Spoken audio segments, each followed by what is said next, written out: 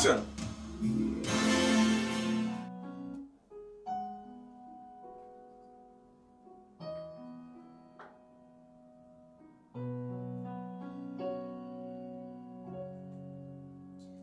There's a peace I've come to know, though my heart and flesh may fail.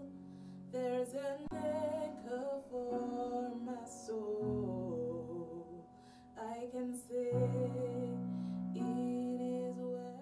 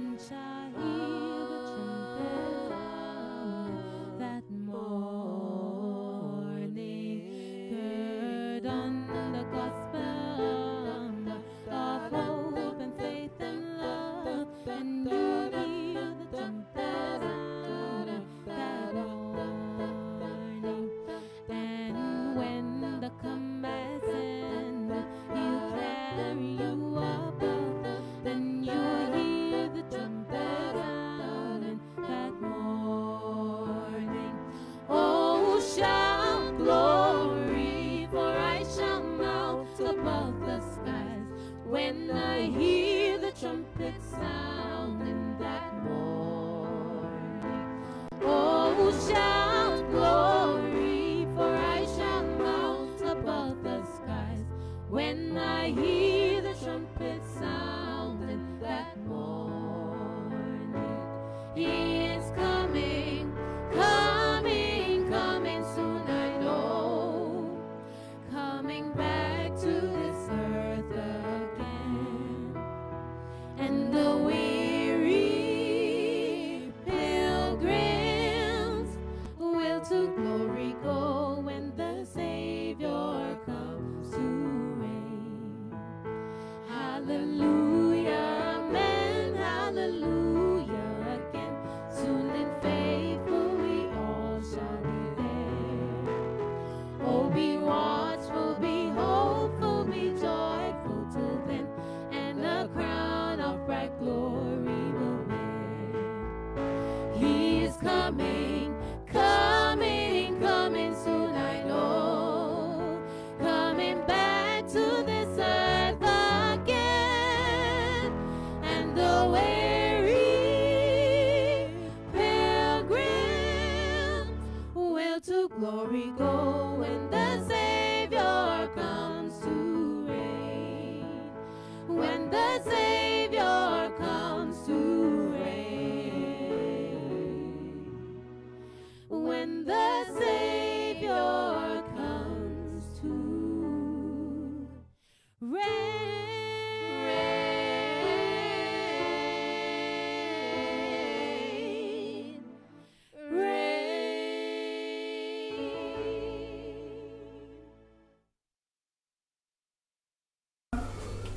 All right, and we're back. Satan is a loser man all the time.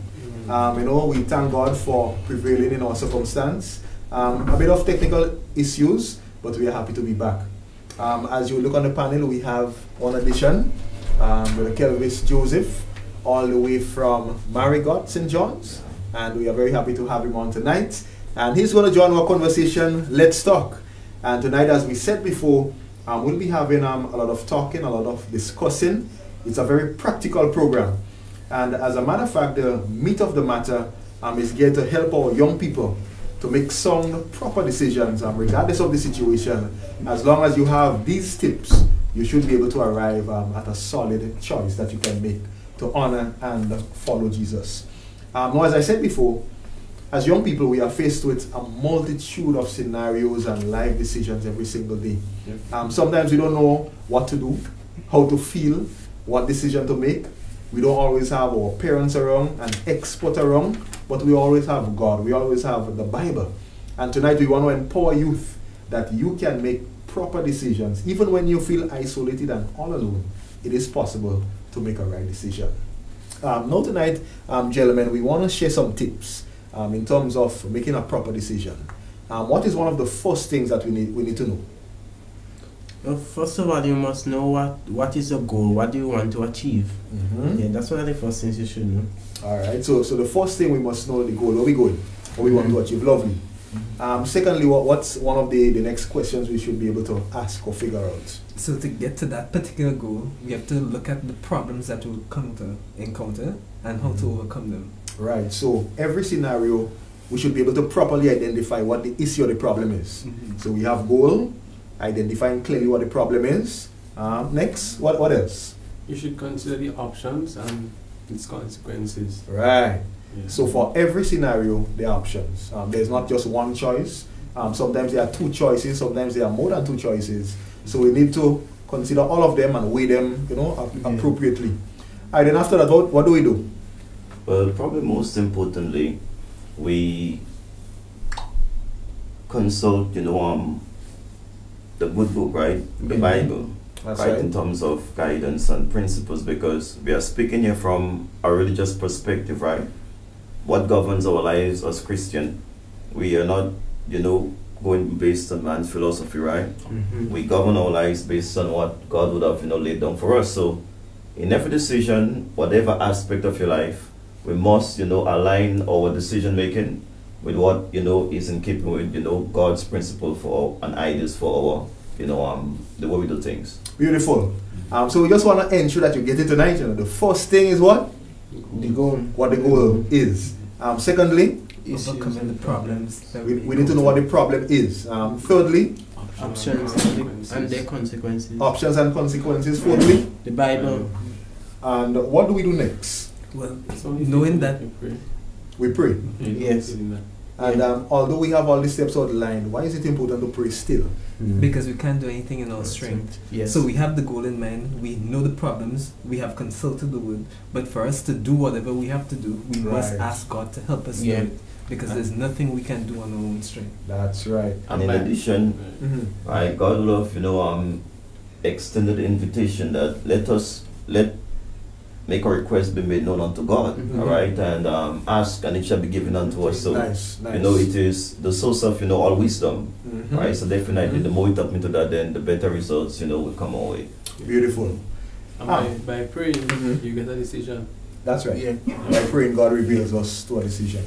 Now, tonight, we have 6 questions in our bowl, and we'll be dipping one by one, and whatever question we select, we are going to attempt to put the steps to the test, right?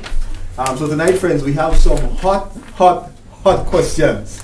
And we really want to see if on our own, as young people, if we are able to deal with all the problems that we face. So by random selection, we're just going to choose one. Whichever question pops up, we're going to read it to you. And then we're going to attempt to run the steps by them. We're going to start with Travis. Okay. And while you're opening up, Dolisha is saying sometimes there are situations where you feel as if you have no choice. And that's true. But tonight we're still going to apply the steps to the situations, and maybe, just maybe, we might be able to see that there are choices, even sometimes when it doesn't appear that way. Okay, so the question that I picked is, as a youth, all I know is life in church. Is it wrong to want to experience the world, to see both sides of life? Question. You want to read that again? As a youth, all I know is life in church.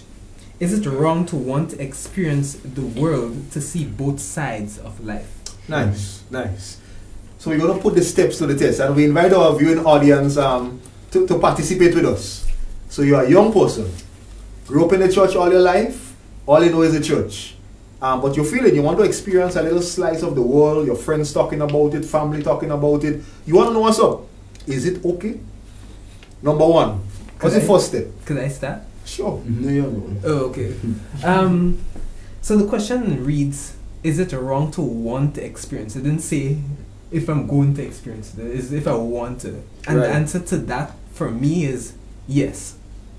I know it sounds weird, but I would say yes, because I think if I understand how the world operates and what's going on there, I could better relate to persons in the world. But the obvious answer is I would not be going into the world to experience the world. There are better ways to understand how the world works. I mean, even though persons that were in the world that came to church, they are in a better situation to kind of minister to persons out there too, because they Right. actually could relate to them. But for me, I'll just find out about the world through persons that are in the world or who were in the world, and then use that information to witness to the people. But I myself would not go into the world to experience the world in order to gain experience to minister to the people. Right. I'm not going to sin to prevent people from sinning. Yeah. Okay. Well, I you get see, my addition to that is, you know, I'm already in the church, right? I've been in Sabbath school, you know, I'm listening to sermons, studying the Bible, and the Bible warns us about the things in the world. The Bible tells us what the world contains, and it tells us to abstain from it. So there is no reason why I should, you know, I believe most youths are faced with the temptation of wanting to experience. But then, I don't like having faced with it. But the thing is, overcoming the temptation. Right. So, first of all, the Bible has already. So remember now, we want to go through the order, the steps, right? Okay. We want to help our online audience to be able to practice it. First of all, So in a situation like that, the goal. what is the goal? Temptation to go into the world or stay in the church? What should be our goal in a situation like that? So As the a goal church? basically is, no matter the temptations that the world throw at us, we should want to stay in the church. Right. Okay, so we want to remain faithful in God's house. Brother Kelvis, so what would you say is the goal in that situation? Well, for the Christian, right, the goal is to make heaven his or her home, Right. all right, and trying to get part of the world there. I think that, you know, we kind of put our spokes in your wheel, Okay. right? Okay. Because you might go and you never come back, Yeah. All right. right? And then you risk, you know, of course, your desire to have eternal life. So I think it's a very, you know, slippery slope to tread on. Right? If you could just, well, I'd probably get ahead of myself, you know, just stretch your imagination not too far, that, you know, there will be too many consequences, you know, that will go against, you know, the decisions we take there. So the better thing, you know, you stay where you are. And one of the panelists would have said that, you know, we need to learn from people's mistake, you know. Yeah, people say, let me make my own mistake, but I find that is somewhat barbaric. Because if that's the case, then the world would stand still. Yeah. Right? We build on past experiences, you know, from people. So That's right. we don't have to go the same way to gain experience. No. All right? And that's something, you know, we as young people must understand. So I think, you know, when we look around, you know, from a broad perspective, it is much more beneficial to us, you know, to remain, you know, as we say, within the white line of safety, you know, to stay on the straight and narrow path. Nice. So to a youth watching tonight, it's normal that we may have the tendency to wonder what the world out there is like. Yeah. So we want to talk real tonight. So it's not a sin being entertained with these thoughts, but at the end of the day, we make it our ultimate goal. We want to make heaven our home. Yes. Right? Good. May I say we should push up prayer then Yes. on the list? Should push up prayer to maybe the second step, Right. because sometime by the time we reach to prayer, if we follow this, they might go outside already. They might go outside already. So you need to pray initially. Once you realize that you have those challenges. Nice, Yes. nice. So let's just switch it on both sides quickly. What are the disadvantages or the advantages of staying in church all your life? What are the advantages? Like the disadvantages for me, like what I was saying, is that you don't gain experience in the world, so you're relating to people out there might be a little bad. Because Okay. some people I just can't relate to, because I was living in the church all my life. Mhm. I can't go up to someone and say, yo, I know your pain and this and that and that. Right. They wouldn't feel me. Okay. But okay. persons who are already there, who came out of that situation, Mhm. can better relate to someone there, and Mhm. therefore they could bring them to the light Right, better than right. I can. Right. But I wouldn't say that I don't have a chance, because I could learn from someone's experience Right. and use that in my ministry to Mhm. help persons Mhm. there to come to church. You know, I want to show something to Brother Kelvis. Yeah. Building on what you just said there, let's look at Jesus. Mhm. Now his life was in the church. So, Was he able to relate to people from all walks of life? well, yes, the Bible said that, quite clearly that, he mingled with men, designed they're very good, and he sympathized with us. Mm-hmm. All right, and that is what we must read, as young people, and especially, the Bible. Oftentimes people might deem the Bible as, outdated, irrelevant, in a postmodern era. But if you really look at the Bible, in a critical way, you can find every possible solution, right, or every possible, situation in terms of human existence, right, or human experiences, whereby you can basically, grasp some lesson, right? Or you can get some form of, understanding as to, what would transpire. We look at people, they made bad mistake, or they made bad choices, and we saw the consequences, Yeah. right? So we have to make it contemporaneous, right? Bring the Bible in our context and those things. Mhm. And that is one of the things, probably don't see. We just see it as, a book with probably some stories, probably over 2,000 years ago. Yeah. But we don't try to, contextualize it. And that's one of the things, we probably have to seek to improve, to bring it in our context and those things. Right. Because we can identify a lot of experiences Mhm. people go through today, and then we can pinpoint, very clearly from the Bible, well, here's a similar situation, right? We talk about, I don't even want to start, adultery and, the same homosexual issue, just Yeah. name it. You can find many different, accounts in the Bible, whereby we can learn, from those things, so we are better equipped, to Mhm. basically, interact with people and understand where they're coming from. Right. So That's Jamal, Yeah. if Jesus were to walk in these streets today, even as you rub shoulders with prostitutes, wine bibbers, gluttonous persons, where do you think we would see Jesus in our world today? Where would he go? Who would he be around? Well, to me, he'll be doing the same thing as he was doing back when he was a nun before. Mm-hmm. Yeah, because his goal is to save those who are lost. Mm-hmm. So he'll try his best to save those who are out in the world. Right. So in other words, he would not be just in the church on Sabbath, Nah. Wednesday, Sunday, Nah. but he's So going to be not around ju- people. Yeah. Among people He'll mingling. be in the church. So in other words, you don't have to necessarily compromise to get experience in the world, because we go to work, we Mhm. travel on buses, we go to school, and we meet a multitude of people. We come from communities, and that gives us an opportunity to mix and mingle with different persons. Pastor, as you said that, we have a comment from Sister Cassandra, which actually expounds what you just said. I will read it. Mhm. Life in church doesn't blind us from the world. School and workplaces give us a good view of the world Lovely. as we interact with others. Sometimes involuntarily, we taste the world. Making a decision to be fully part of the world is to decide to not serve God, Mhm. for we cannot serve two masters. Definitely, and that is so correct, Pastor, because the Bible again rightly said that we are in this world, Yeah. right? So we're going to interact with people, Mhm. and we should not isolate ourselves, that is not good Christianity. Right, We right. are in this world, but we are not of this world. And one of the things I was supposed to mention of that, the Bible says Christ was tempted in all manner as we are, Mhm. yet without sin. All right? Probably you could put some, theology on this, whether he had sexual, feelings, Mhm. right? Some people don't think about Christ as a young man, Yeah. he used to get. Yeah. But if the Bible says, he was tempted in all manner as we are, yet without sin, Mhm. he was a human being, Yeah. So I think the same, testosterone, run through his blood and those Mhm. things. So, Yeah, yeah. let us not try to be oblivion and, try to see that probably that is, too holy that, True. Yeah, so, yeah, so if Christ was tempted on those things, right? And we know he was tempted to the max, and he never yielded, right? And he promised to give us that strength as well. Then we should make use of that. Nice, nice.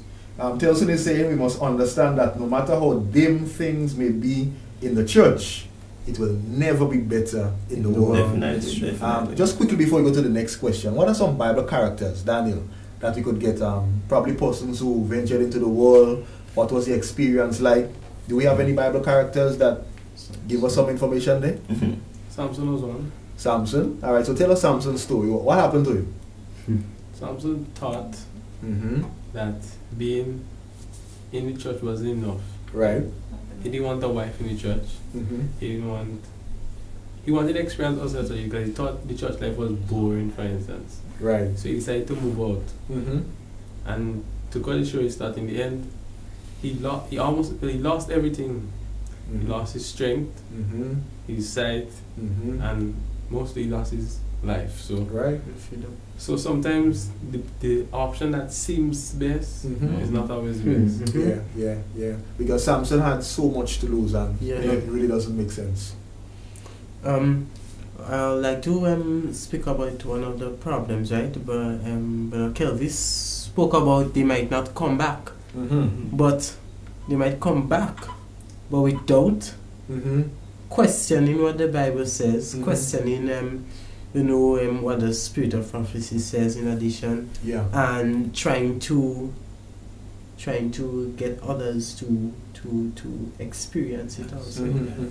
So it really alters our faith and our walk with God. Yeah. Very true. Alright, we go to our next question. Oh, but before we go ahead though. Yeah, I was going to make reference to a couple more characters. But no, even though the characters, the Bible, remember Kelvis said the Bible is one of the things that we consult in a situation like that. Just to give a text, he mentioned something and I just wanted to quote it from the Bible. It says in Matthew 6:24, "No man can serve two masters, for either he will hate the one and love the other." Right, definitely. So very, very pertinently, right? Well, it's a parable with the whole issue of the prodigal son. He thought, well, this house probably kept him in a straight jacket. It was time for him, to live life, as we say, have a fling on this thing. So he asked his father for his inheritance. And the Bible says, well, he went to a far country, right? And, we look at our context in our time, ever so often, that's how some people behave, When they really want to put on something massive, they go to a far place. Right? So, and then the Bible says he squandered all that he had, and when his friends were just there when he had the money. But after, he lost everything, there was no friend. And, he got so bad that the Bible says he virtually eat, the pig's food and this thing. That may not be our case, but what it basically saying, you'll reach in the rock bottom. And it's only there and then he finally came to his sense, praise God. And, he said, well, look, my father have, all these riches and this thing, life nice. And then he brought himself to that situation.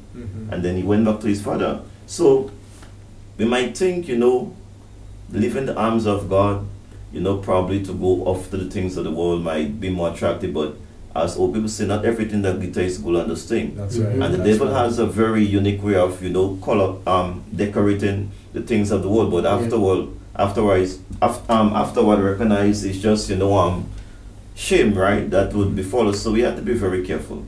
And I always like to make reference to when he took Christ upon, the pinnacle, and he showed him all the kingdoms of the world. And that is what the devil is showing, all the beautiful things, quote unquote. But he doesn't show him AIDS, right? He never showed him, teenage pregnancy, a drug, a prostitution, this thing. He showed him all the glory of the world, the Bible saying. But, thank God that he saw, his intention on this thing. And we really must see the devil for he is. Even Solomon, I don't think any one of us could put our feet, in Solomon's shoe, where, wealth is concerned or experience, right? The Bible, Solomon tried everything the Bible says under the sun. And at the end of the day, he said they're all vanity and vexation of spirit. And if Solomon could say that, I think, we should put, as I say, water in our wine. Right? Lovely. And So, also, go on. the older folks must be careful when it comes to testimonies. When I say that, those that was in the world coming in, because sometimes they paint a picture that the world is so good. Right. Although they're talking about the church or the church better, but they paint the picture at first. Oh, I was in the world, blah, blah, blah. And they're making it seem so good that I youth now. Well, maybe also I want to go You go want to out experience and come that. back, come Yeah.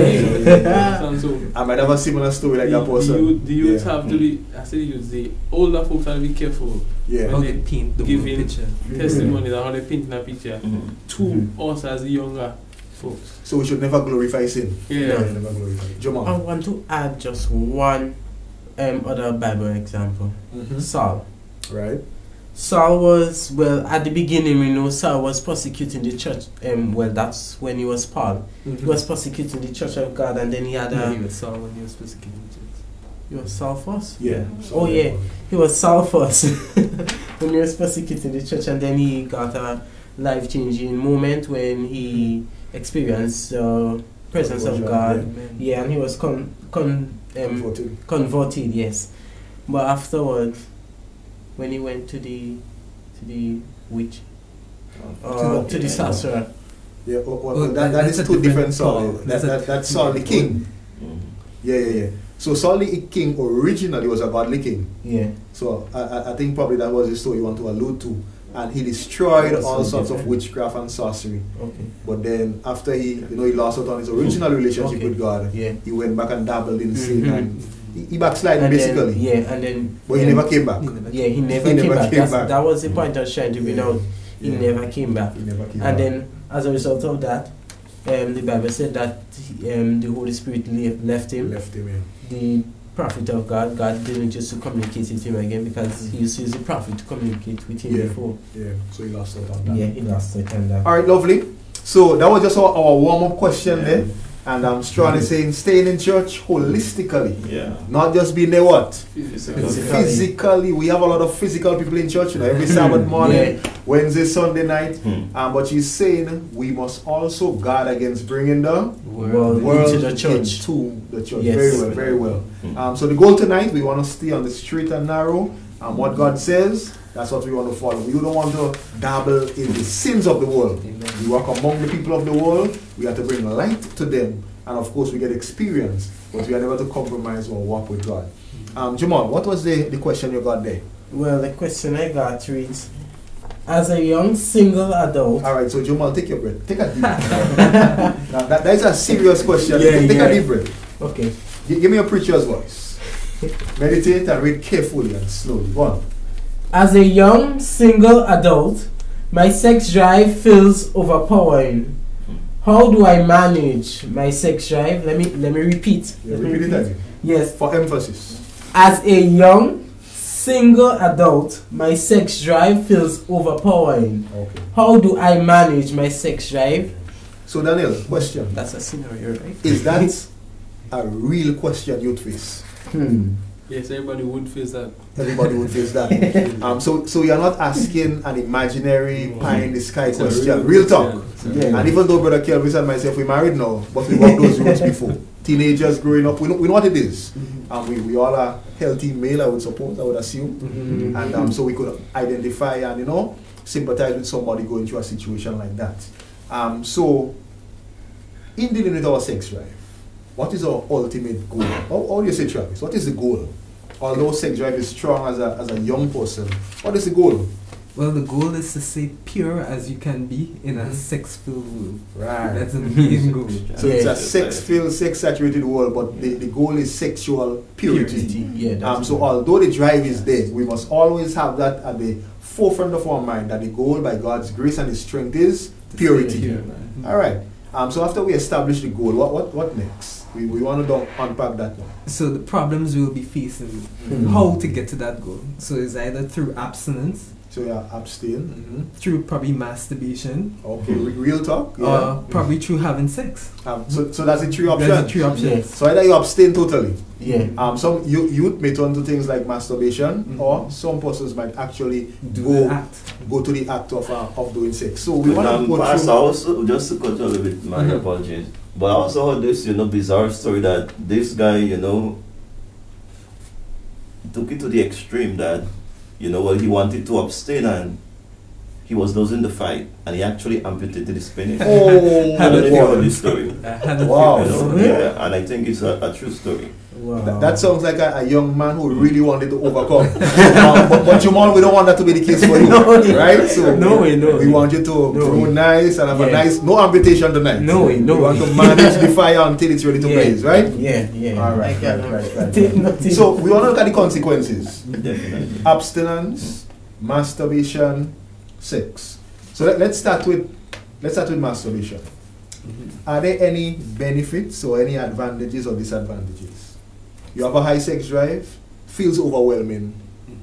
Any advantages there? To tell the honest truth, masturbation basically will amp up that sex drive. It wouldn't damp it down at all. Speaking of a biological standpoint, the hormones that are involved will be produced when you masturbate. So it's not like a faster rate. Right, so it's not like you're controlling the problem by doing it, you're just amping it up even more. So it's like you're throwing gasoline on the fire. Exactly. So to our youth listening out there, sometimes masturbation may seem to be the easy way out to deal with the drive, but based on what we are hearing from a med school student here, it actually makes it worse, right? So the testosterone would be pumping even more. And as a matter of fact, as a result of that, it's like a drug. Once you start doing it, it'll be hard to stop. So we have two solid points. Number one, you actually strengthen the sex drive when you masturbate. Right. Number two, it actually becomes an addiction. Exactly. So as we see going down that road, it actually makes the problem worse. Yeah. You know, Brother Kelvin, sometimes we hear young men especially, even young ladies saying, I would choose the lesser evil. So let us say the sex drive is there. I don't want to have sex. I don't want to get nobody pregnant. I don't want to get no STD. I don't want to sin in that way. So masturbate. So would you encourage a young person to go the lesser of the two evils? Again, Pastor, you see, who do we live for, right? When we take a, God's ideal, then that might be the thing to do. But again, we seek to please God, right? The Bible says marriage is honorable and the bed undefiled. Right.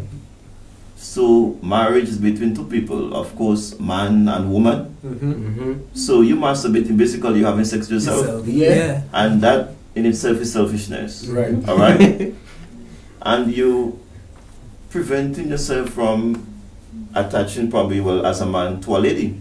All right? Because you giving yourself pleasure, so in some ways, you kind of downplay the relevance of a lady in your life and those things. So I think God will not be pleased with that, right? Because He created sex drive, and praise God if your sex drive is intact, right? Because that is part of your health, all right? Because I'm hearing a lot of doctors saying that's one of the problems facing men these days, right? And young men in the 30s and even the 20s, they're coming down with ED, all right? And they might walk around, beat their chest, but who knows what is happening down there. So if that is intact, praise God. But put it in the hands of God, right? Bring your body under subjection, as the Bible says. Present your body a living sacrifice. Nice. Just to share with our young persons there, probably you want to know practically, is it really possible to be sexually pure? What can I actually do when the urges come, when the floods come? How do I raise up the standard for God? So I could give one example. Okay. So the thing that causes a sex drive, like we said before, is hormones that are being pumped in the body. Right. What you can do is do exercises that will produce a different hormone. Okay. And that will, it will lessen the concentration of the sex hormone in your body. So adrenaline will be pumped when you're exercising, and that will lessen the concentration of the sex hormone that is actually going around in the body. So that's just one way of diverting your attention away from that sex drive into something more productive, which will help you in the long run. Nice. So exercise. And we want to hear from the online audience. What are some ways young people can, what are some things that they can do to help face, the sex drive, even in the youthful stage? So one, exercise. And plus, don't think for once that something is wrong with you, all right? As a young person. And the world would have given people the misconception that everybody's doing it, all right? So if I do it, then that is not a problem, all right? So know that not everybody's doing it, right? We must understand that. In addition, we live in a, sex infested world. All around, you know, advertisement, you look at posters, there is a lady, you know, in very skimpy clothing with a star, man. Yeah. You look at the television and it's at the fingertip, you know, on the phone, the songs. So you really have to be on your cue. Yeah. You know, saturate your mind with positive things. Yeah. Yeah. One of the things, you know, young people do is that they look at pornography. Now that is like adding insult to injury. Yeah, yeah. Make it All right, worse. because Travis would have rightly said about, you know, the secretion or the production of, you know, testosterone and those things, right? That will heighten, you know, sexual activity. And of course, men, they are visual beings on those things. Yeah. And if you look at those things, of course, you're making matters much more Worse. difficult to you, Yeah. right? You basically, you know, undermine your resistance. So one of the things, you know, cease, you know, from looking at those things. And even the songs you listen to, all right? And be around positive people, right? Try not to be by yourself, you know, when the urges come on this thing, you know, go there in the open, go play soccer, you know, get involved in sports. Yeah, yeah. Right? Don't just sit there as a couch potato, you know, around the television, on the computer. That is, you know, invitation, you know, Yeah. probably to go the next step. Yeah, and it may some also with very good points. There was a young man recently married, and you're speaking to him, you know, he actually said he prayed that God will remove his sex drive on before marriage. Yeah. And he prayed when marriage, you know, God would restore it, and God answered the prayer. So nothing is too big or too small to put in the hands of God. If it feels overwhelming, you could have a conversation with God. God, I'm really fighting it. Help me. Just keep me at bay. Give me, you know, peace of mind, pure thoughts. I don't really need this now. At the right time, resurface it, you know. So we could pray. Some people may laugh at that, but God really, He answers prayer. We just want to take some of the online comments. Nisia Baptiste is saying, what's she saying there, Daniel? Nisia Baptiste, what's she saying? When you have the urge, take a bath to cool down. Does that work? Travis, take a bath and a cold shower? Different strokes for different folks. Yeah, I don't think it will work, but I It's mean, what I tried. Yeah, it's what I tried. Alright, Chanel Chase is saying, change your mind focus by getting involved in something else. Very true. Divert the energies there. Definitely. I just like to. This feeling would pass because it don't last forever. Yeah. Right? So understand that, you know. Yeah, you might think, well, boy, this would get me crazy. And, you know, against society, boy, you know, thing will go up in your back and yeah, man of foolishness, you know, and then you listen to that, you wonder, well, why if I don't give in, you know, I might just explode. But that is just normal biological behavior, right? That will pass, right? You just have to, you know, do self-control. Exactly, self-control, right? That is where, you know, we want to, you know, we want to be, and always remember Joseph. Right? Yeah, we must take the Bible for what it is. You know, we were talking about the Bible, some people not seeing it being relevant, but it is. You know, picture yourself, you know, Joseph virtually being, you know, caressed and, you know, strangled by a lady, but, you know, he said, well, how can I do this evil thing? And, you know, I sin against my God. So we seek to please God, not our friends, not even ourselves. Right? That is, you know, the ultimate, you know, responsibility for we as Christians, right? All our activities, whatever we do, we seek to please God. And if God, you know, is in our lives, then we would do things that would displease Him.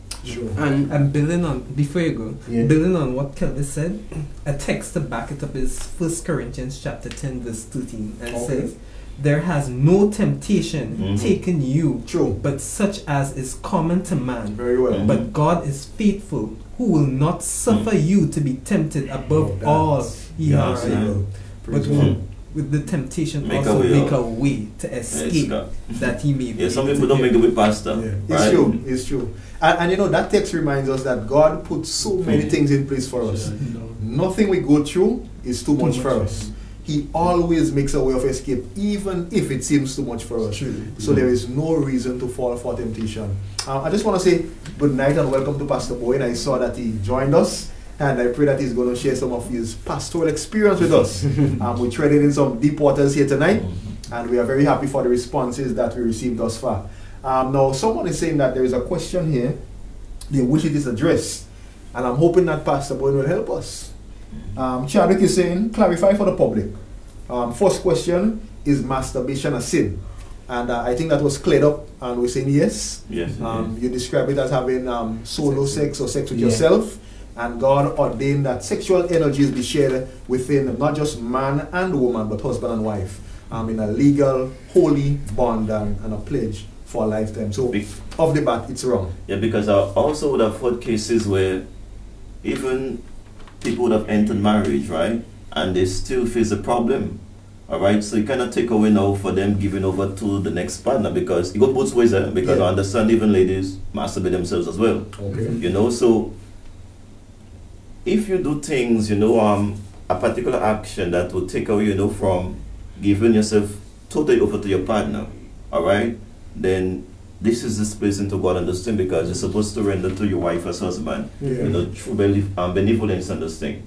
So basically what you are actually addressing the second part of the question. Yeah. He's actually saying in marriage. So you are saying now that a husband or a wife should not divert their energies from each other alone, but they should really utilize that intimate moments together. Definitely. So it's wrong if a husband masturbates. Yeah. And it's wrong if a wife masturbates. Okay.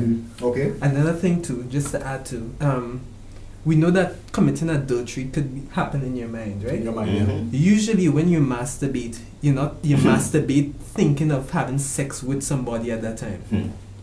Isn't that the truth? Yeah. When you're masturbating, you're thinking of having sex with somebody. So actually, you're committing adultery during the act by thinking of having sex with somebody. Right. But someone may challenge you. What if I'm simply having a biological reaction and masturbation occurs with no thoughts in the head? Is that wrong? I don't think that happens. I have never heard anybody say that ever happens. But if it does... Yeah, sorry, right? God would have designed the human body to take care of itself, because as men we have what is called nocturnal emission, right? And this is not masturbation. So if, quote unquote, well, whatever feeling builds up too much, then God allowed the body to release itself. Right. All right. So if that doesn't happen, then you could cope. All right. You could cope. So God knows the limit. Definitely. And when the limit is reached, God has a natural outlet with dreams. Nice. Somebody could also defend themselves by saying, what if he or she isn't up for it? That's better than cheating. Okay. How do you reply to that? That's in husband and wife? Yeah. Okay.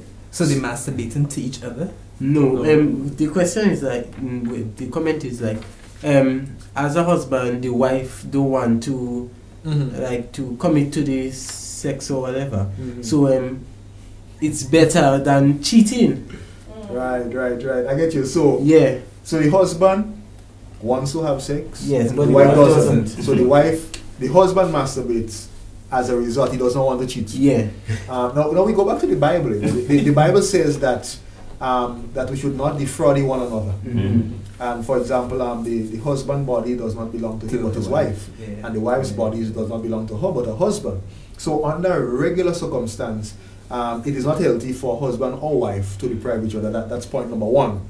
However, in cases of sickness, in cases where there is probably physical absence, now in marriage, you know the vows say for better or for worse. You have a sick spouse. They can't have sex at the moment. Definitely. Is masturbation an option? No. Question? What is wrong is wrong. What is wrong is wrong. Yeah. Because they asking there, so what if a husband, wife travel and you have to study, etc., probably go on some other venture, probably go on your evangelistic effort. Should just Skype and masturbate, Alright. So the thing is self-control part, right? Yes. Because not always you'll have your spouse at your disposal. Right? Things happen, you travel probably for church, related, activities and this thing. Right? You would see ladies and this thing, but you please God, so you have to bring your body under subjection, right? Regardless as to how you feel and this thing. Your body belongs to your wife, and Skype. Skype. No, but at the same time, right? You're developing this as we would have a little earlier on, like sex with yourself, right? And when you pleasure yourself, your wife doesn't know how you feel, all right? And just to add here, right? By sitting here, this come to me. You see, that might even create problems, because for the man pleasuring himself, if the wife comes up short, then he sees her in a different light, right? because people know the body then, if you want to put it that way. Mm-hmm. So if the man masturbating himself and the wife cannot pleasure him as how he think he could pleasure himself, he might think the wife is incompetent. I get you. I get you. Teaching in terms of, you know, sex education, you know, marriage comes to that. Yeah. You know, you explore together. Yeah. You talk of your likes and your dislikes on this thing, and you learn each other, right? Yeah. But you doing that yourself, like you basically you're making yourself like you becoming a professional to yourself and not to your wife on this thing. So that means you don't need a wife. and even in addition to that, now Skype. Now we know that we live in a world that is not safe whenever it comes to internet. That's the next thing. And some couple might be thinking that they are enjoying an intimate moment between themselves, and sometimes Who knows who watching? things get hacked. So many times you see things in the public of between husband and wife, what should have been private. So we can't encourage our brethren to do that, because you never know what could happen even in an event like that. So we really want to encourage you, by God's grace, to abstain from those, even though they may seem practical, convenient at the moment. If these things go out, it could really mess up your life, your legacy, your name, your pride. It's an embarrassing situation to be in. So it's wise. It's very wise to try to stay away from these things. I like to share a text. Share a text with us. 1 Corinthians chapter 6 verse 18. What does it say? Flee sexual immorality. Every sin that a man does is outside the body, but he who commits sexual immorality sins against his own body. Against his own body. Very well, very well, very well. We just want to take a comment from Sister Shante. We go to our next question, then we take an item of special music. Shante is saying, we say abstinence, but we have to have a very strong connection with God and mindset to remain pure. And tonight we don't want to water it down for young people. Staying sexually pure, it's a challenge. It's a battle. You have to be walking and praying. Sometimes as men, you have to walk with your head up in the sky. Temptations are all around us. And we don't want it to seem that just pray, just exercise, take a shower, and that's that. You have to fight. You have to beg. You have to plead. You have to go to the battle. You should never, take it for granted at any moment, It's an ongoing struggle. But God is able at the end of the day. Yes, I could testify to that, right? Because one of the ways I was able to maintain is by having a strong connection with God. And I knew what I stand for, I knew what I believe in. And also like to add that, men may say that the temptation is there. These days people dressing naked. True. Yeah, people dressing naked these days. And I would like to add, that doesn't turn, I don't know how that would turn somebody on to go to have sex with somebody who dressed naked for everybody else to see. Right. The thing is, we live in a sick world. So what might be displeasing to you? People trying to keep a pure mind, to the carnal mind. That is, as you say, that's food, that's a meal there. So it's good to keep the mind fresh and pure, so we'll never be attracted to such things. Let's go to our bowl. We go now. But we are supposed to the consequences, right? Well, when it comes to sexual activities, the consequences go far and wide, Yeah. These days we don't hear much about HIV and those things, but I know it's still alive. Of course. And because of that, so many persons, are affected. Probably not so much so here, but in Africa, sometimes children lose both parents. Yeah. All right, and that is a struggle for themselves. They resort, to probably prostitution for themselves. To go buy those things, and then to treat a HIV patient is very costly. Very all right, expensive. so that will be in terms of financial burden on the family and this thing. Yeah. But they say young people are wise now, so they will use protection, right? Condoms and those things. And that is what society offers. Yeah. But God principle is what abstinence and those things. Yeah. Right? What if you die in the act? You see, you're risking your salvation here. Yes. And some guys, they set up themselves, they turn the key, they go wherever. Who knows you're going to come back? Right? So we have to be very careful. At the end of the day, if God should come now, what will be my position? That's right. All right? And if you're guided by that, then I don't think we could go so far, to cause us, to do things that we want to. Yeah. We always seek to please God. The Bible says our sin shall find you out. right? And you cannot hide from God. You can hide from the pastor, whoever. But God eyes, search through and through in the earth. So let us understand that, especially as young people, and adults as well. Yeah, adults as well. Yeah. Before we go to our next question, very interesting comments here from Nova Null. But the health field says masturbation has health benefits. So we also know, and we have a med school student that could help us. Yeah, then again, sex has health benefits as well. Exactly. But you I was don't about do to say sex to anybody. Yeah. Everything has its place. So, yeah. First, nothing cannot be the Bible. That's all right?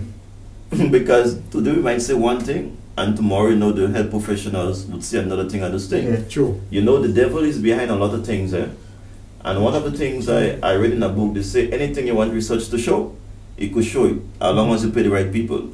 So it's true. People pushing sex, to make it look like acceptable on this thing. Yeah. I heard one time about driver say, well, why are you bothering them young people for? Just tell them use a condom, about driver. So I'm wondering if he has daughters on this thing. Because young people getting sexually active, right, at a very tender age, especially young ladies, they run the risk of cervical cancer. Yep. And that cancer is one of the things that is basically responsible probably for the #1 death, right, in Grenada. All right? And the body's not developed on this thing.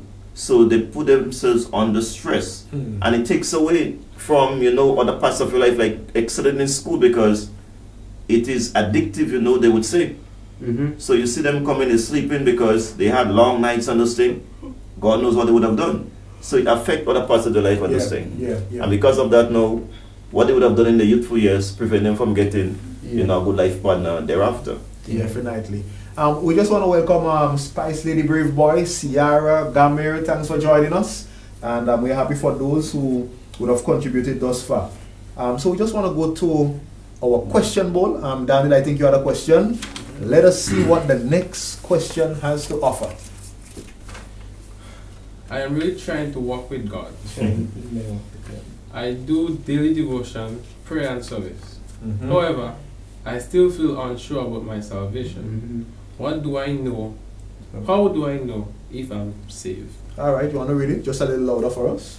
I am really trying to walk in, I am really trying in my walk with God. Right. I do daily devotion, prayer and service. However, I still feel unsure about my salvation. How do I know if I am saved? Very, very good question. As a young man, as a teenager, I battled with that question. Me too. How do I know if I'm saved? It's like you're trying, you're reading Bible, you're praying, you're active in church, but a little question in your mind, why if Jesus come? No, boy. Where you going, boy? Hey, we're not here. And I'm sure that for many young persons out there, you wonder, you're in the struggle as a young person. You fail, you make mistakes, you ask God for forgiveness, you repent, you keep trying again. The Bible says a just man falls 7 times, but he rises up again. Definitely. How can we be assured that we are in a saving relationship with God? Well, first, if the person saying this is true to what they're saying, that should be enough. That should be enough. Yeah. So you do your devotion, you're praying, and you're serving. Devotion, they're praying, they're doing their service, that could be community service, helping somebody, but then again they feel unsure about their salvation. Well, so that could be the part they could work on, maybe talk to the pastor, talk to somebody, talk to the elderly person. But if they're honest about the first part, that should be a step. I guess I like to John, what do you want to say something? contradict. Daily devotion, prayer and service doesn't guarantee salvation, right? Okay. Why not? I could have devotion anytime. I could always pray and I could always go to church service. I could help anybody. But at least But we are not saved by works. No, exactly. I know exactly. We are not saved by works. You know, one of the passages that could put things in perspective is John 3:16. It's a passage that one might say abuse and use so much.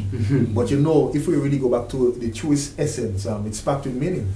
God so loved the world that he gave Whosoever chooses will have everlasting life. Yeah. So point number one, salvation is a free gift. Mhm. Devotion can give you that. Mhm. Prayer can give you that. Service can give you that. And whenever we are looking towards our efforts, we will always feel unsure of our salvation. Because salvation is a gift that God gives. And nothing I could do. I could preach 1,000,001 sermon, baptize 1,000,000 people, go to church every Sabbath. I could win Pastor of the Year award, but I could still go in hell. Yeah. So, first thing, salvation has nothing to do with works. Mhm.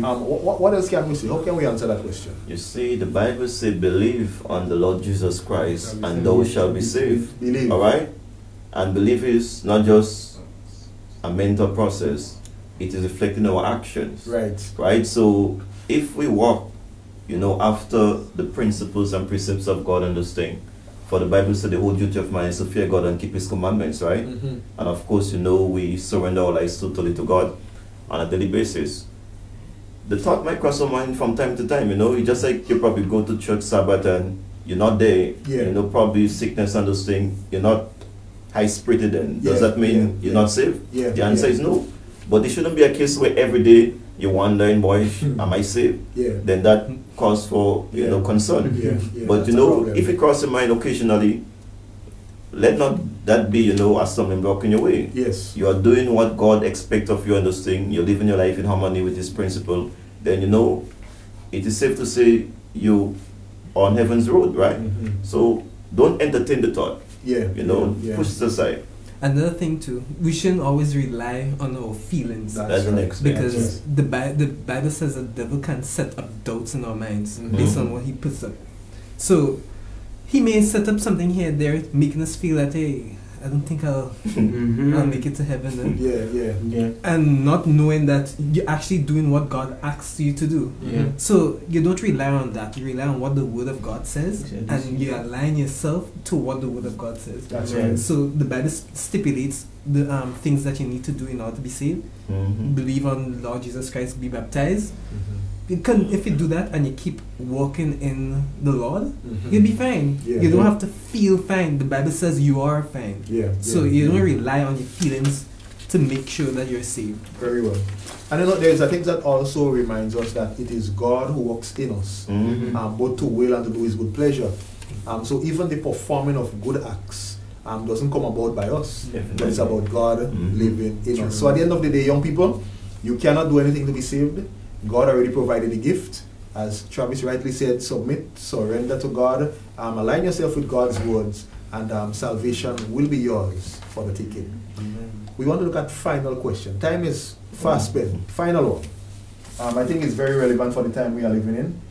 We want to look at quickly number 4. Brother Kelvis, you want to read that one for us? All right. Number It says, I'm a 19-year-old girl and have feelings for the same sex. I am afraid to tell anyone. What do I do? All right. You want to read it again for us? All right. I am a 19-year-old girl and have feelings for the same sex. Mm-hmm. I am afraid to tell anyone. What do I do? All right. So, let us say that is a Seventh-day Adventist. young As lady. just look at a little bit. Mhm. You can also add to that. Add to it, yes. There are folks who have feelings for elder folks who have feelings for children as well. True. All right. And of course, a man might have feelings for a man and those things. Mhm. So it goes far and wide.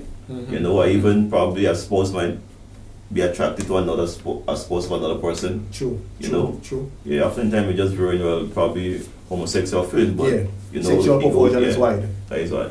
So, would we say that someone being faced with those thoughts, is something wrong with them? Are they an alien? Are they just wicked and bad mind? Are these thoughts that can plague a Christian trying to follow God? Is it possible to be faced with those thoughts? Yes. You would say yes. But one may ask, why should a Christian be thinking about that? Question is a temptation. So it's a temptation. Yes. So a Christian can be tempted with even the worst of sins. Yeah. Okay. And it's a good reminder that we should always embrace the fact that we are flawed. You know, every one of us, we have a different weakness. That's right. For some it might be stealing, others it might be gossiping, others it might be homosexuality, others it might be unfaithfulness to God, but we all have a sin problem. So even if someone confides in us, the first response should never be to bash them and make them feel out of the ordinary. But we all are sinners, so there is some kind of common ground, you know, that we all have. So the person is afraid to tell anybody. What would you tell? Should they speak to somebody, confide in somebody? Can we trust people in this day and age? I think. And what would your prayer be like in a situation like that? Well, What would your prayer be in a situation like that? well, the prayer. First of all, you need Think about that prayer properly. Yeah, that's it. First of all, you need well, Brother Daniel, if you're in a situation like that, what your prayer go be like? What are you telling God, boy? You think God wants to hear that prayer, boy? Well, okay, I'll help them out. Alright, let me hear your prayer. So, for someone who probably has homosexual tendency, and you're Bible believing Christian Adventist, and you know the word, you know that that's bad and that's wrong, simple and plain. So what I would pray is that God, you know my tendencies, you know the struggles that I'm going through. Could you please help me to align my life and my tendencies to your word?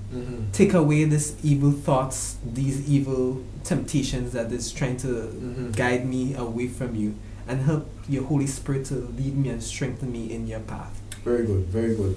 Right, Pastor. And in addition, well, I think it was said earlier on, you know, that this individual pray, you know, that God would subside or make dormant the feeling and, you know, resurrect it, you know, when the need is required in marriage. But, you know, we also have to remember Paul when he had the son in his flesh, right? And the Bible says he sought the Lord 3 times to remove the son, but the Lord didn't remove it. He said, my strength, or my grace rather, is sufficient for thee, and my strength is made perfect in weakness, in your weakness understand. Right? So we need to know that God, or understand that God is there, you know, even in our lowest of moments understand. Yeah. Alright, and you know, sometimes we have to accept that we'll go through things in this life, especially as Christian, because it's strange enough the Bible says that, you know, when you go through the water, it's not overflowed you, right? And the fires, you know, the flames, they wouldn't kindle. It didn't say you not go through the water, alright, you take a boat and go over and thing, or probably, you know, probably fly over with a plane, but you have to go through, but God will be there, He's there with right? you. Yeah. I don't think for once, you know, you're probably strange, because you're correct. We are all born in sin and shaped in iniquity. Yeah. And you see the effects of sin, I don't think a lot of people understand that, you know, right? In terms of the extent, you know, and the implication of sin, it goes far and wide, and no one is immune. So it affects us in different ways. Yes. You know, we don't look down on someone who lives like in a chronic, you know, ingrained liar, you know, for anything. And because they lie, they could probably cause a whole nation to be destroyed. We don't see that probably wrong. You know, we probably say as clever. You know, yeah, probably someone that has a stealing problem. But you know, the whole homosexual thing, though, it has been, it's like a taboo. Yeah. You know, and a lot of people, you know, tend to keep away, you know. But we have to see all in the same boat. exactly. Yeah. We have to see every person as a potential candidate for heaven. All right, so. And probably even the church may not be even prepared, you know, to deal with those things. Yeah. We baptize people, right? And of course, people out there in the world, right, homosexual, we might baptize them as well. They come into the church and those things. That feeling will not go away. So how do we tolerate them? Yeah. Right? We have to really ask God, you know, for the spirit of wisdom. I'm not a counselor or such, right? But what I would say to that person that nothing is wrong with you in terms of, you know, as if you're an alien, all right? It's just another type of feeling. It's just like if you have a craving probably for stealing, right? It's just another type of craving, understand? And God is able to bring your body or to give you the strength, right? That's right. To present your body a living sacrifice. That's right. All right? And even if the feeling doesn't go away, even in your lifetime, but ask God, you know, to give you the strength not to give in. And that is where the sin comes in, is when we give in. Yeah. All right? Yeah. Yes, you might be angry, but the Bible says sin not. Sin not. Yeah. Right? Yeah. So we must understand that. And as a church, you know, we have to embrace, because he might do things that will make a bad situation worse than those things. Yeah. All right. Yeah. So be mindful of that. All right. We have to tread cautiously with certain things. We just want to look at some comments before we wrap up quickly. Colin is saying, too often we become comfortable in sin or in making mistakes that our conscience accepts it as being okay. And that's true. Sometimes we could wallow in sin that that wrong seems right. We get so comfortable. God has not punished us so far, so it's okay. And definitely we need to be aware of that. Chanel is saying that, Sister Chase is saying that, we shouldn't tell anybody if you have these tendencies, but you should rather pray to God and ask Him to overcome. And I agree in a sense with her, is that in the world we live in, at the end of the day, nobody could give us the strength to really overcome. However, it depends on how overwhelmed we are. We may need someone who might be trained in the area to help us navigate through those feelings. But I don't think we should just go and tell any and everybody, because that's a serious thing. You could be branded for the rest of your life. You might face some serious, long-lasting consequences. So even in talking, we should pray and ask God to lead us to, the right people. And we shouldn't just talk, but we should talk to the people that can actually help us. And in addition, perhaps, try not to, if you're a lady, try to only be around ladies and those things, right? That's right. Don't add to the temptation, all right? But rather subtract it and those things, because that's right. The Bible said, as you behold, you become changed, right? And it goes both ways. So if you have a feeling, if you do things, you could amplify it. And if you do other things now, based on what you do, you can what? Suppress it. That's right. And that is what you seek to do, to suppress it and those things. Because you see, the pen of inspiration said, right, that that's in Pictures and Prophet, that when you do one act once, then it's easier to do it a second time. That's true. Right? Yeah. And we must understand that. So the best thing is not get into it. Yeah. And that will basically, support in terms of not trying to venture into the world to get a taste. Because you might just come comfortable and say, boy, I was missing out. Yeah. Right? So the best thing, to stay where you are, understand. Yeah. Sister Sean is saying, we all have an area of weakness. That's true. The decision to talk to somebody trustworthy, she has 3 full stops there. I guess pause. Take your time there. Pray like Paul. The things I shouldn't do, I do them no more. God already knows. Demonstrate your faith by praying to God. And as I said, it's very hard to find trustworthy persons, especially with those sensitive issues. And we should also seek God's counsel and His leading there. I believe that there is a time and place to actually seek help. I don't believe in facing all the battles in life on our own. God placed spiritual mentors, He gifted persons with professional advice. Sometimes they are relevant, but we need to do so cautiously, especially in those areas. So friend, we have come almost to the end of our segment tonight. We looked at some very relevant, pertinent topics. And the program really was geared to show that young people, we can make wise decisions. Sometimes we feel overwhelmed, choices are limited, we don't have all the information, all the experience. But as long as you have the Bible, as long as we are willing to look at what is our goal, heaven at last, as long as we are willing to align ourselves with the will of God, the decisions become clearer and clearer and clearer. And I really do hope that whatever situation you may find yourself in, know that the Word of God has an answer. God's Holy Spirit is present with us. He's a present help in our time of trouble. Amen. Surround ourselves with spiritually minded people that can encourage us and not, push us further and further into the pits of sin and even to a place of trouble. So we really do pray that our sitting here tonight indeed was a very beneficial one for you. And I pray that even as we just look at the steps quickly again, that you'll be able to practice them in your life. First, when you have a decision, notice your goal. Secondly, take time to clarify the issue. Know exactly what the problem is. Thirdly, consider the options and weigh the consequences. Fourthly, examine what does the Bible say about that problem. Fifth, take time to pray so that as you read the Word of God, you'll have the strength and the obedience to apply. And after finish praying, feeling the leading of God, it is that time to make your decision. We want to leave with a quick session of prayer. We want to pray that our youth will be able to make sound and solid decisions. And of course, we also want to keep in mind our upcoming conference session that God will continue to lead out and have His way. So we're going to have two prayers tonight. We're going to ask Daniel.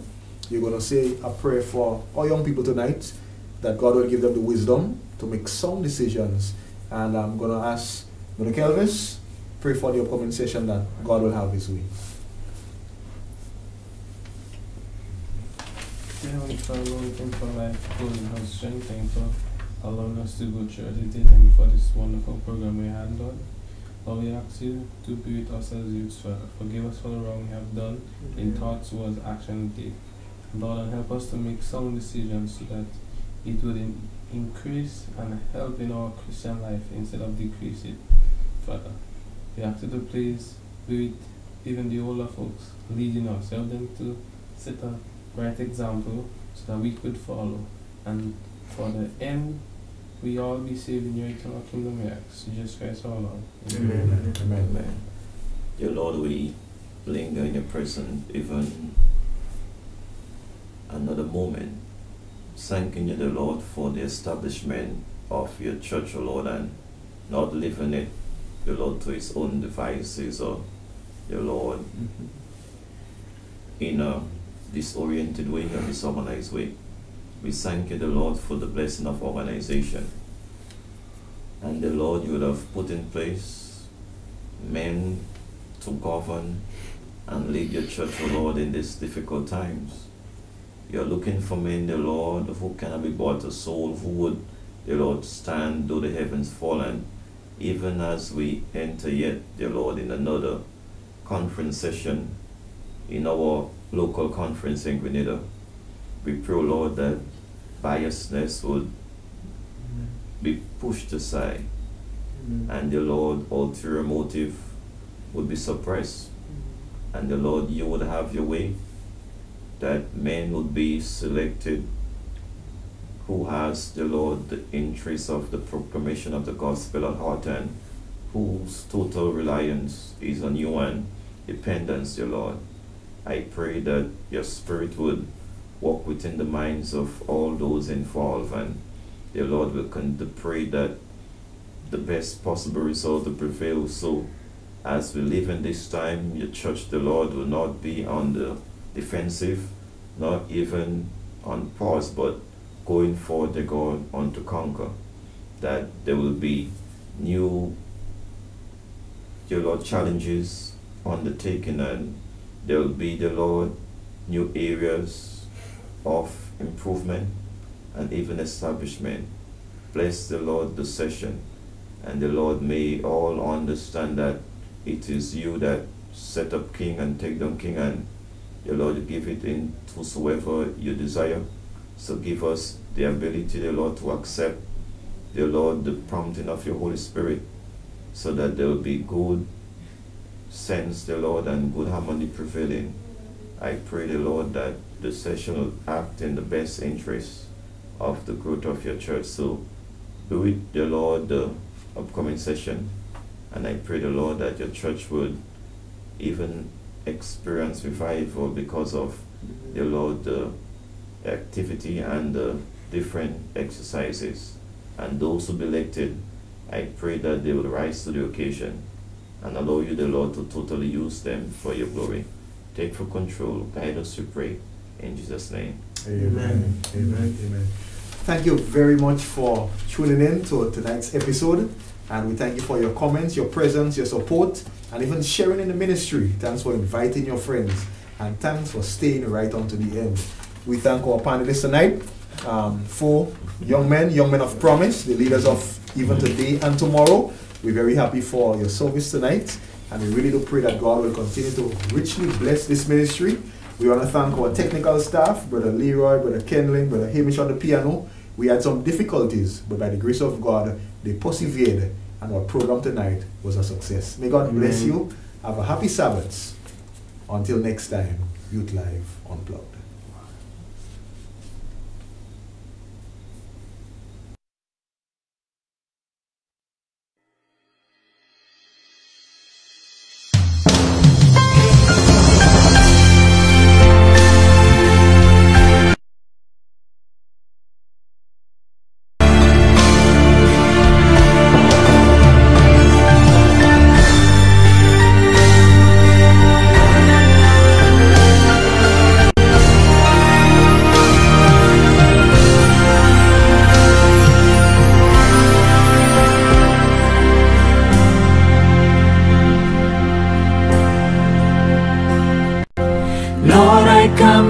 you with contrite heart.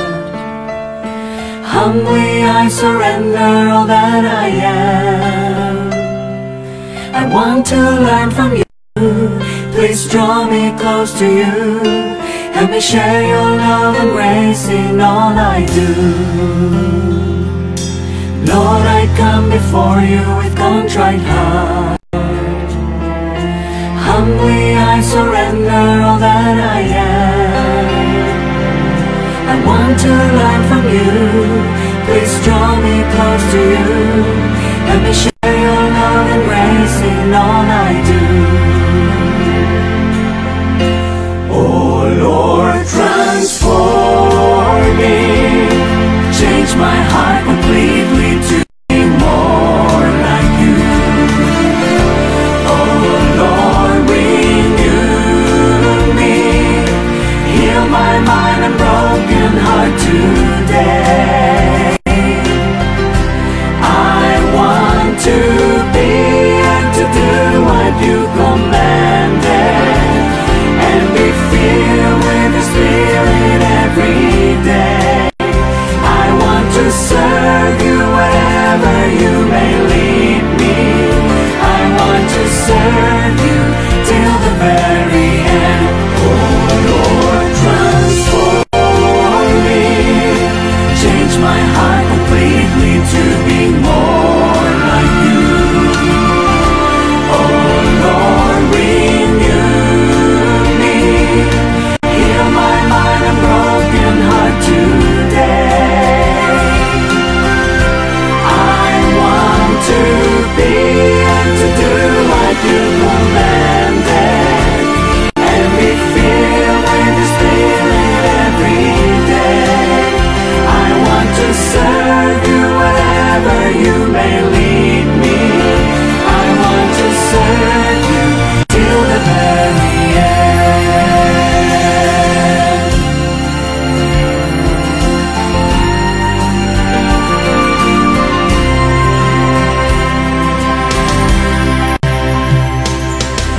Help me shine a light to a darkened world, and always live your truth in every way.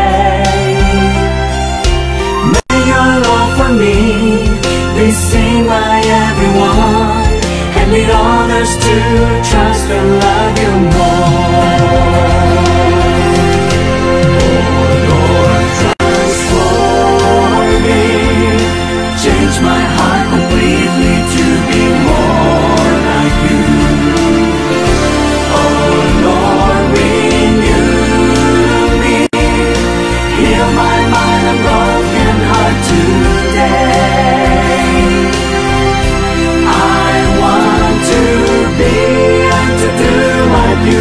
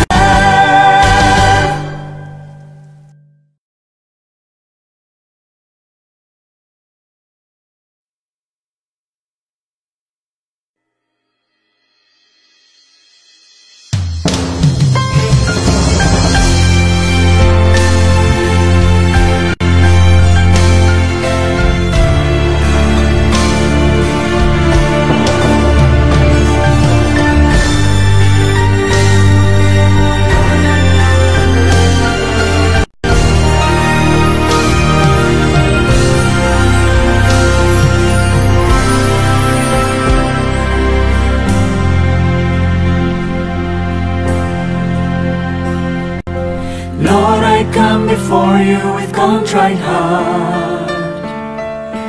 Humbly I surrender all that I am. I want to learn from you. Please draw me close to you. Help me share your love and grace in all I do. Lord, I come before you with contrite heart. Humbly I surrender all that I am. I want to learn from you. Please draw me close to you. Let me share your love and grace in all I do.